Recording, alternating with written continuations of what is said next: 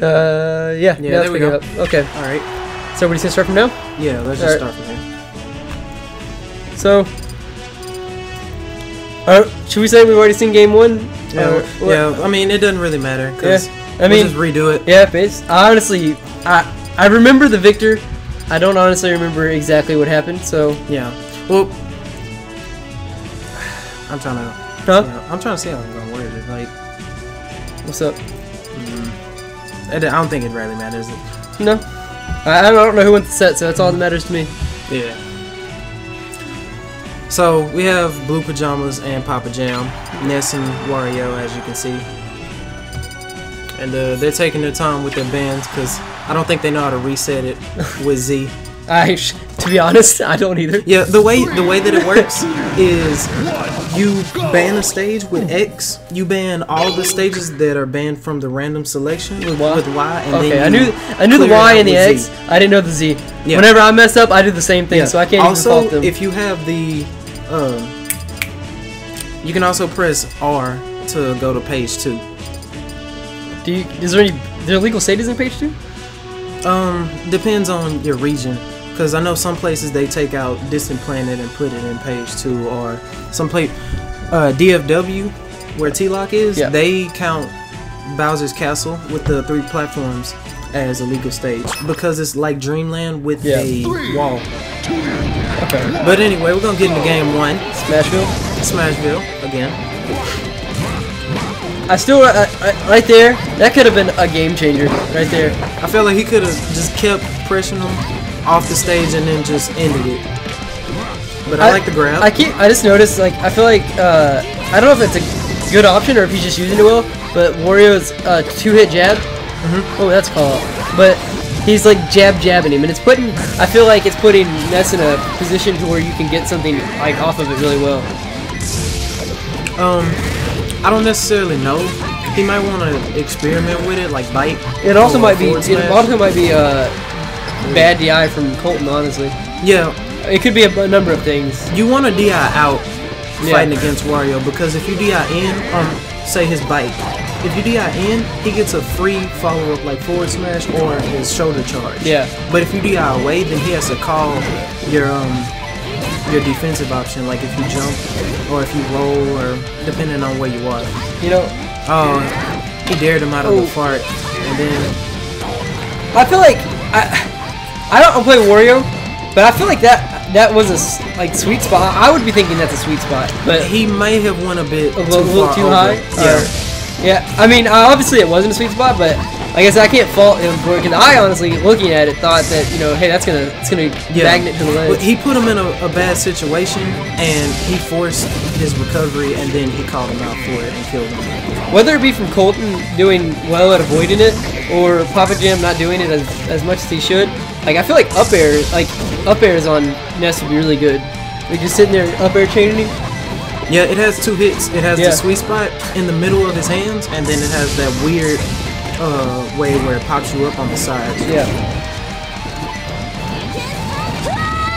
So far, Papa Jam has been 50, or a little less than 50% now on his side Bs in neutral. I don't know how I feel about it. He likes to jump to extend the hitbox, because what it does is it makes it stronger the longer it's out. Well, I think it's like Ganon. Like, if you know where someone's gonna be, it's great. You know, do it. If it's like a for sure call out. Like, I know you're gonna be in this spot. Oh, that's good DI on the PK flash, and we got Colton with the time. Oh, I know you want it in that position. Like, I guess you're like, why not already? I'm at 135. 2 stocks down. Yeah. Let me fart on you. Like.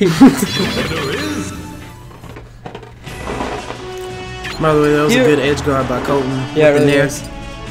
Like I said, 90% of the time, I honestly feel like Colton would go for a dare there. But I feel like he made the right decision, just saying, here, eat this nair. We'll see you in game 2. Yeah, because he wanted game 2. Yeah. Like I said, like, look right here. You see Dreamland's open.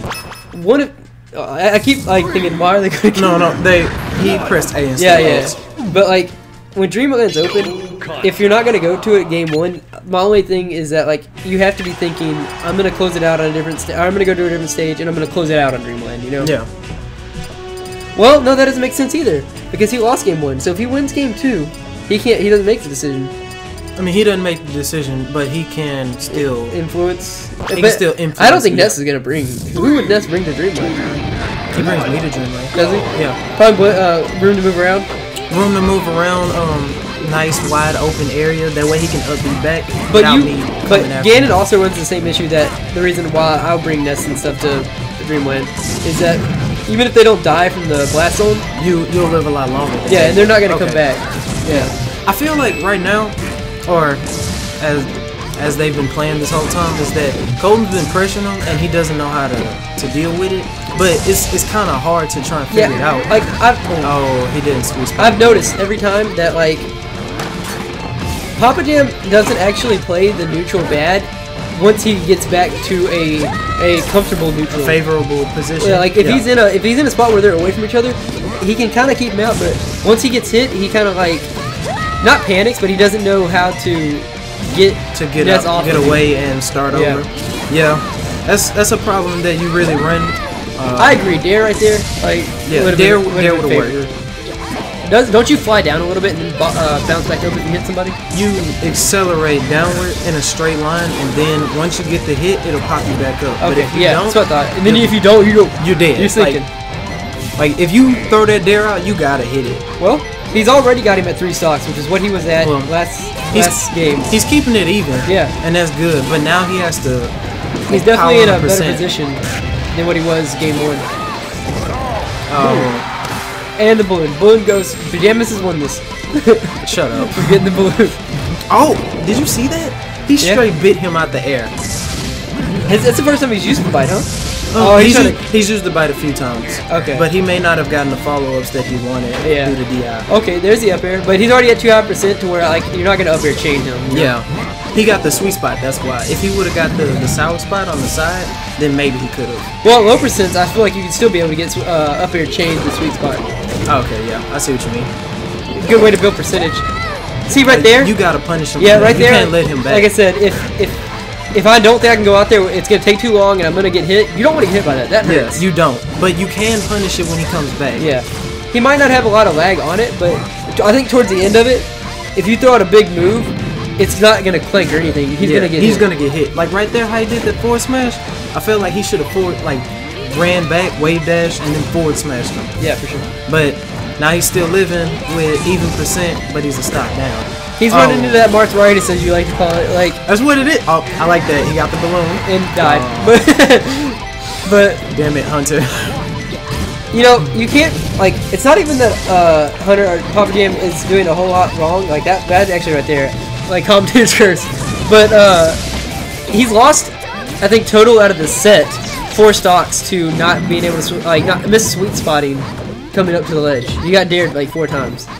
That's heck, like, on the character, when you have 8 stocks. Oh, the Brett Favre, the touchdown. Oh, man. I would nobody to catch him except it's called Peyton Manning now. Oh, I like that. I wish he would have done something with it. You could have grabbed right there. He could have. You know when I said 90% of the time he can go for that dare? Well, I feel like he went for the dare because I agree. I'm just making a joke. Oh, okay. Well, that's the set.